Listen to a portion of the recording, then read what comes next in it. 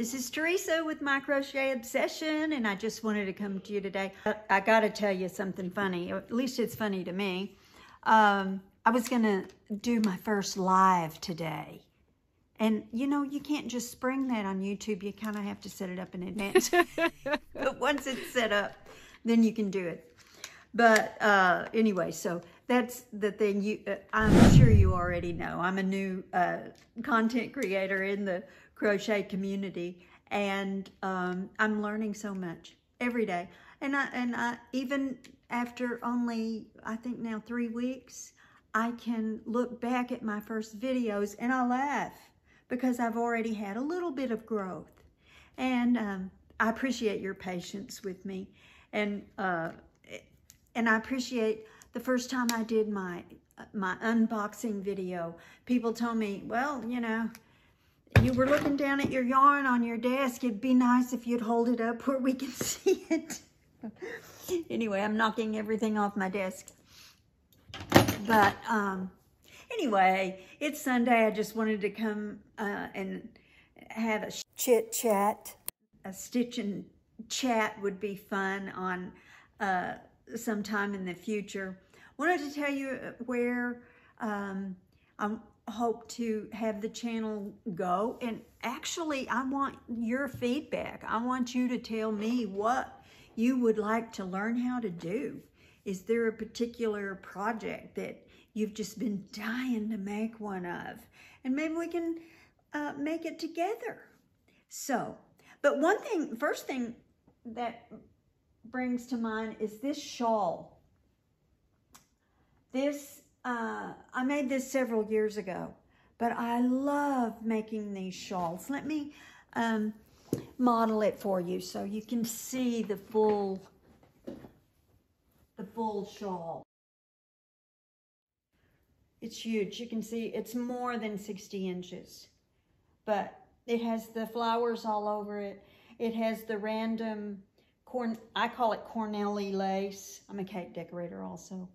And the really elaborate border, the flowers. And they are 3D flowers. I learned something about this, though, when I made it, is that these 3D flowers on this, whenever I'm wearing it, and say at a restaurant, and I'm sitting back in the chair, that these 3D flowers can press and be a little bit uncomfortable. So the next one I make, I'm probably going to do the flat flowers. And now the leaves and the roses, you know, these were like applique. They were sewn on. And then these leaves were sewn on. But then the stems are actual slip stitched in. And so, and these little daisies here, that is a stitch. They were stitched in. They're not sewn on afterwards.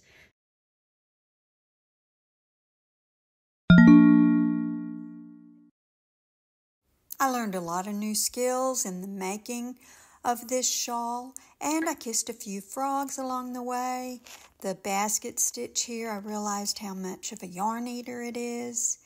Nonetheless, if you would like to make a shawl similar to this, I would love to make another one with you. I'm in a group of women who make prayer shawls for hospice, hospitals, for bereavement, many different reasons.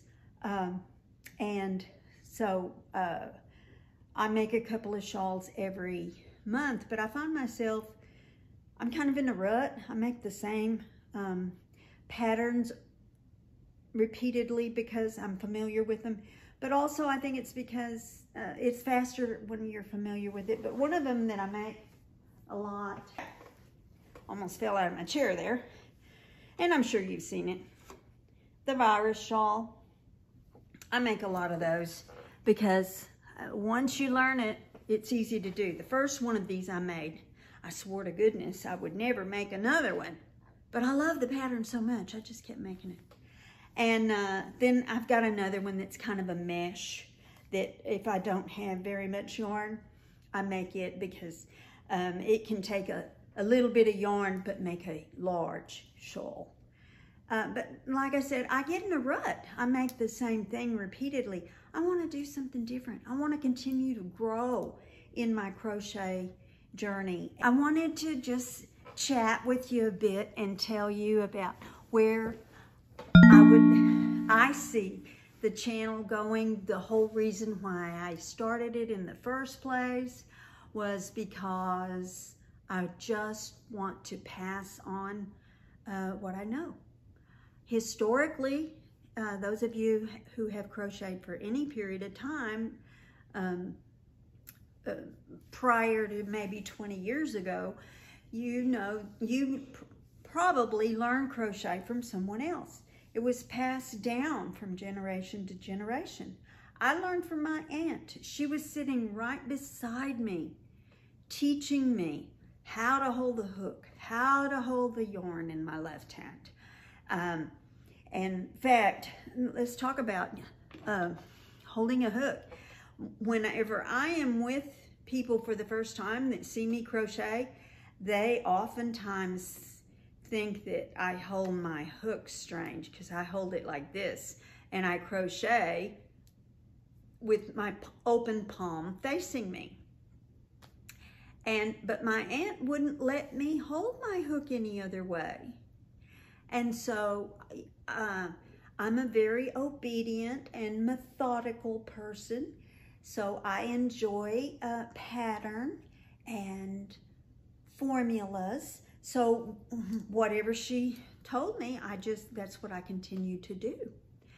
And it wasn't until I saw other crocheters online on YouTube that I saw somebody hold a hook like this, or like this, or they would crochet and take their finger and do something with the yarn here. I still haven't quite figured that out.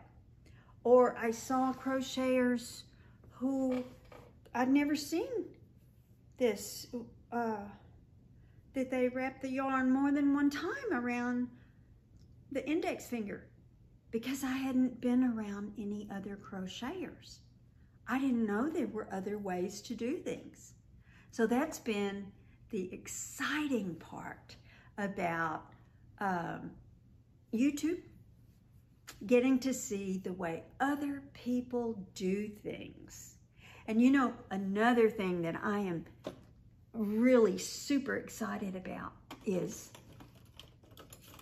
Tunisian crochet. Until I went to YouTube, I had never heard of Tunisian crochet. And I had never even seen these hooks. But after I went back to my yarn store that I had frequented many times before I saw YouTube, there they were. And now I have 3 or 4 different ones. And I even have the one with the, I don't even know what you call it. It's got that thing hooked onto the end of it that your piece can grow into. You can make a large piece.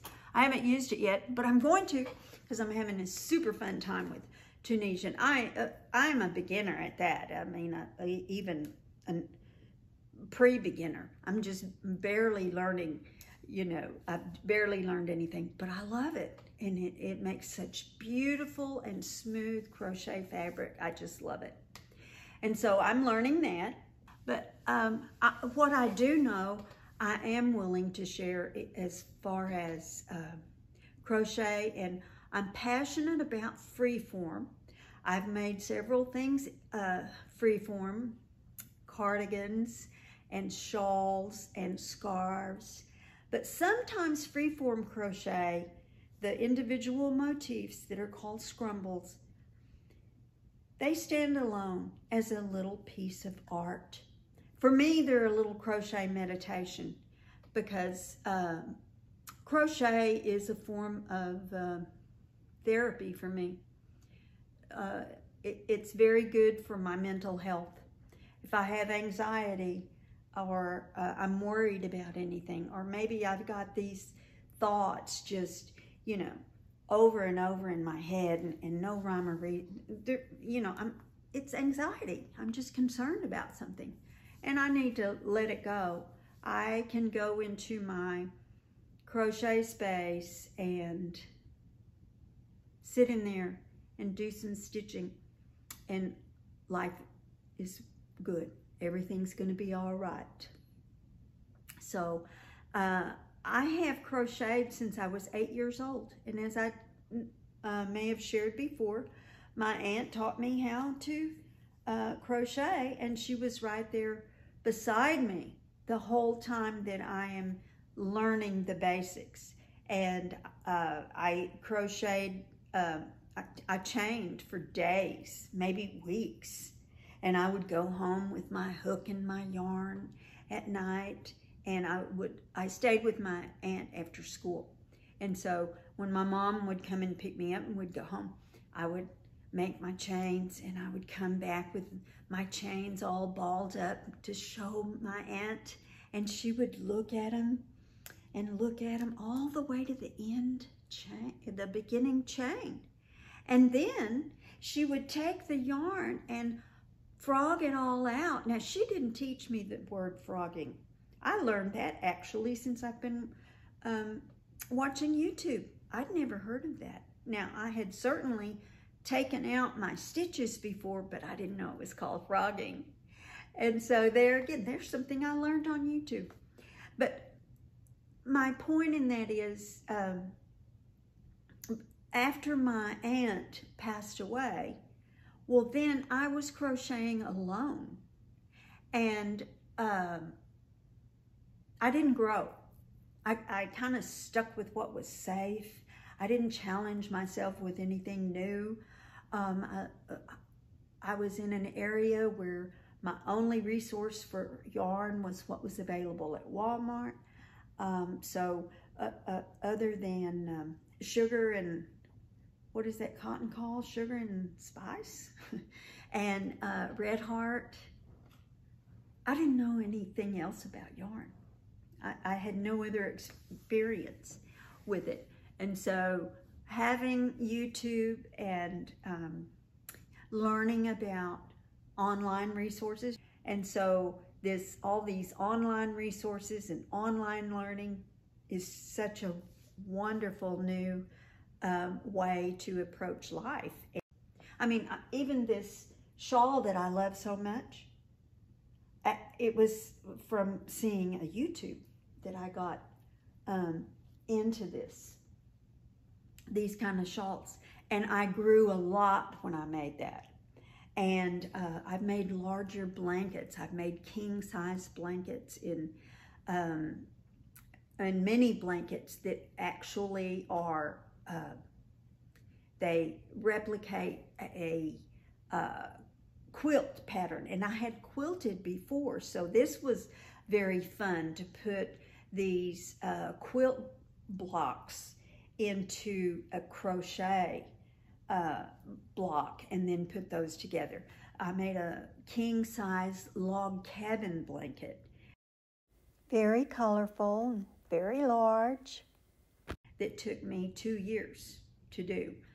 Stitching, you know, just at night in front of the TV. And king-size, though, that's big.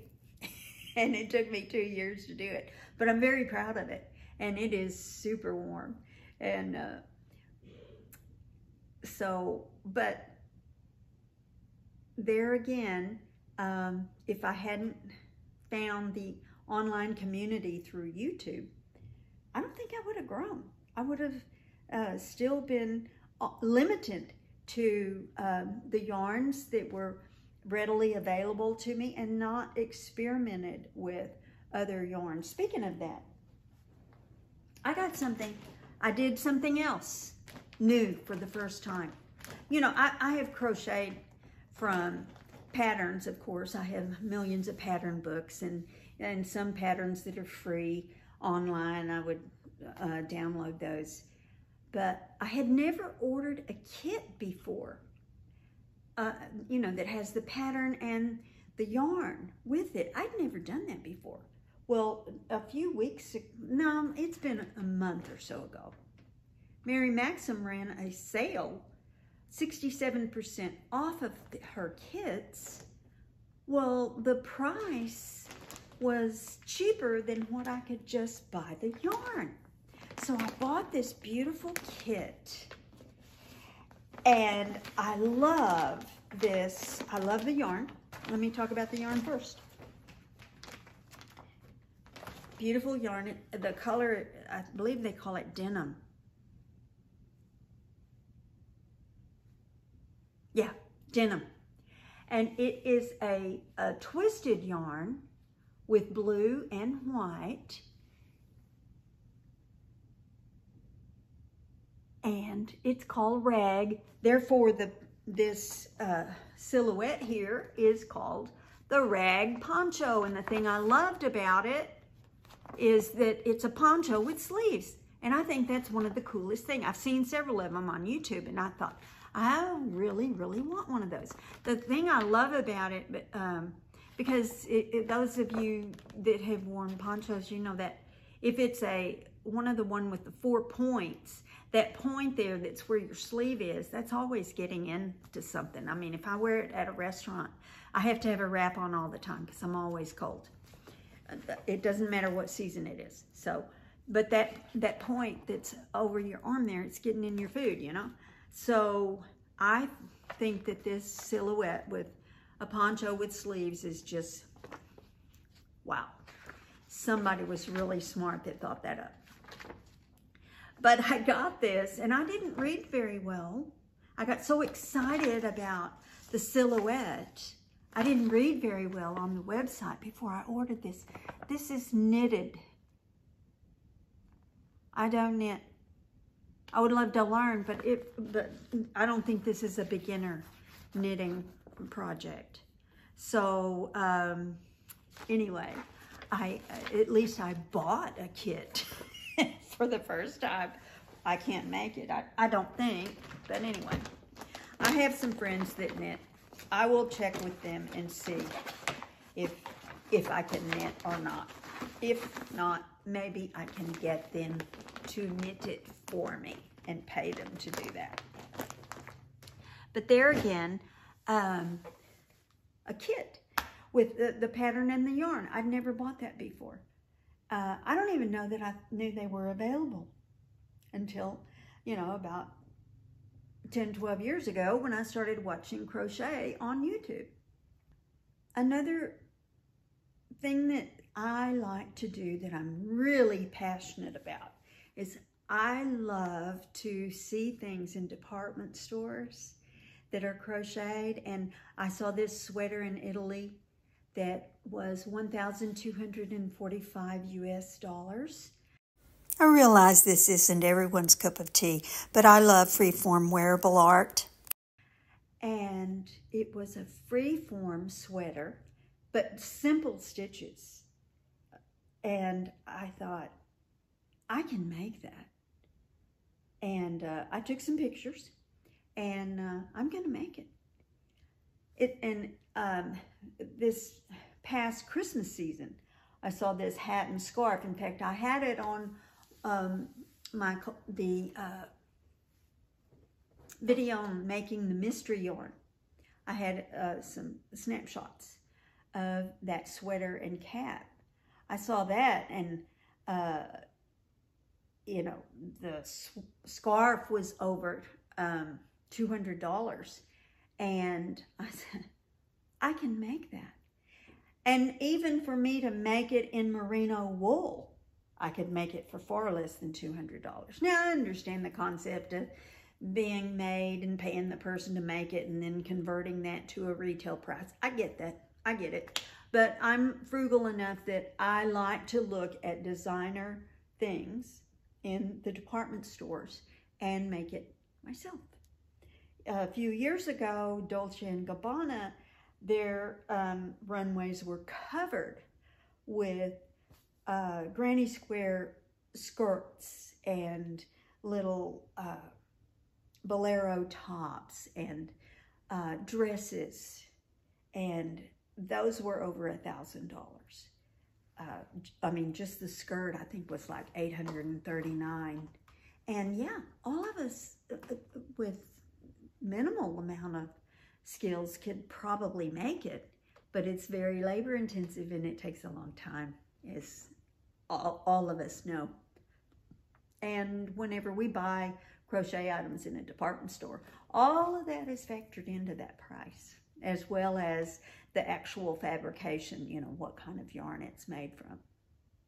All right.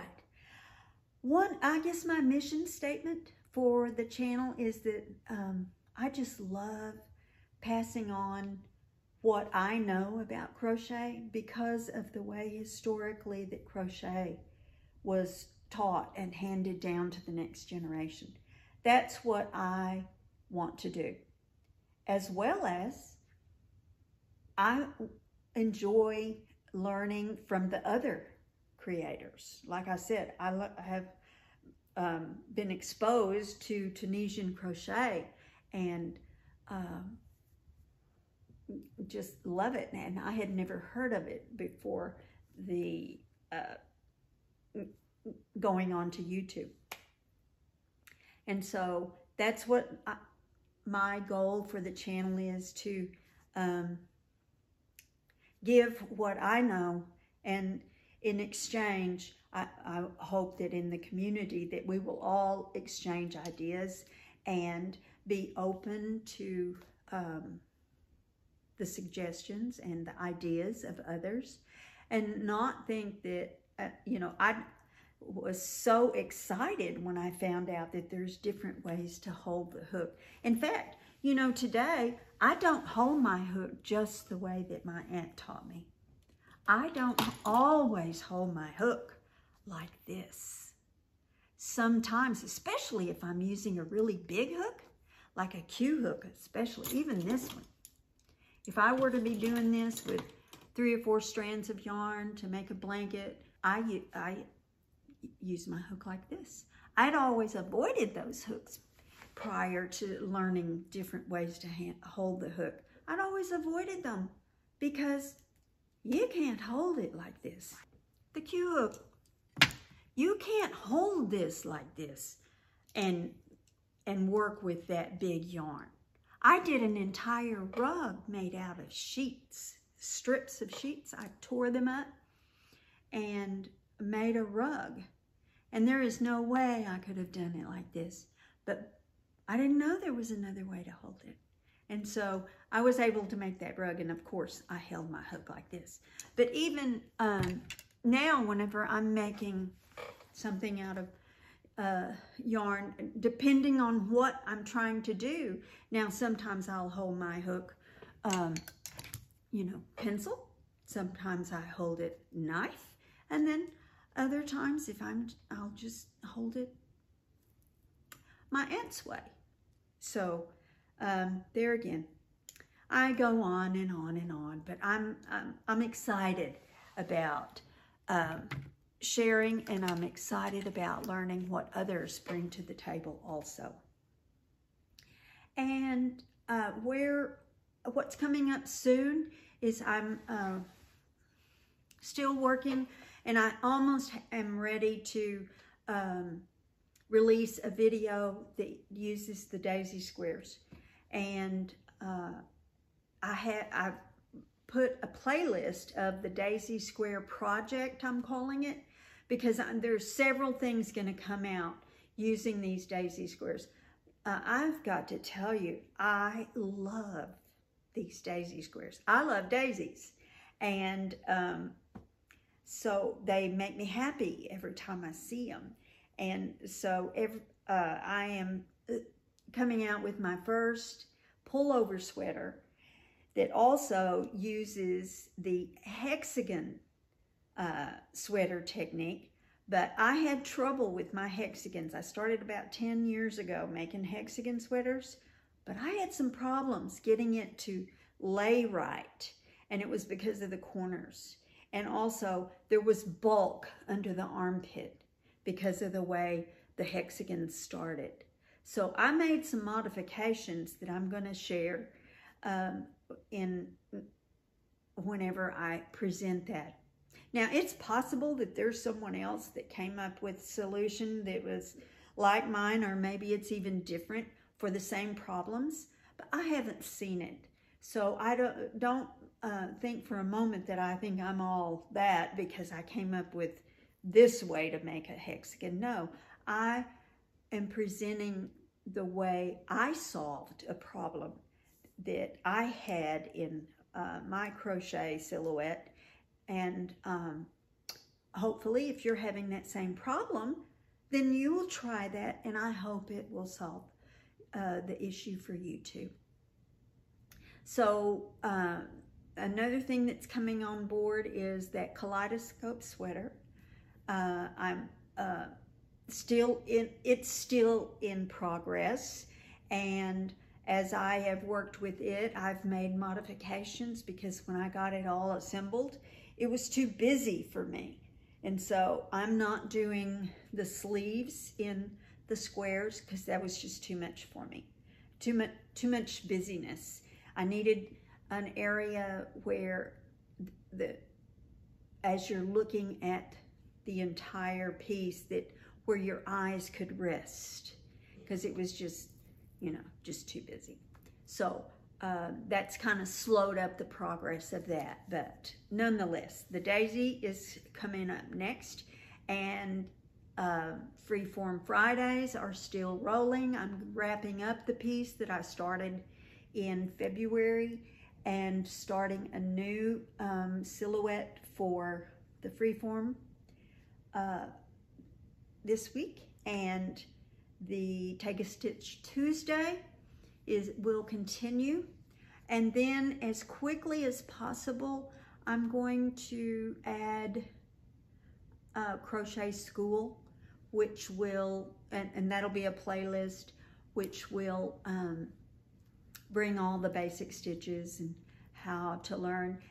I wasn't going to do that, quite honestly, because there are already hundreds of videos out there that are the basic stitches and how to do a granny square and this and that and the other.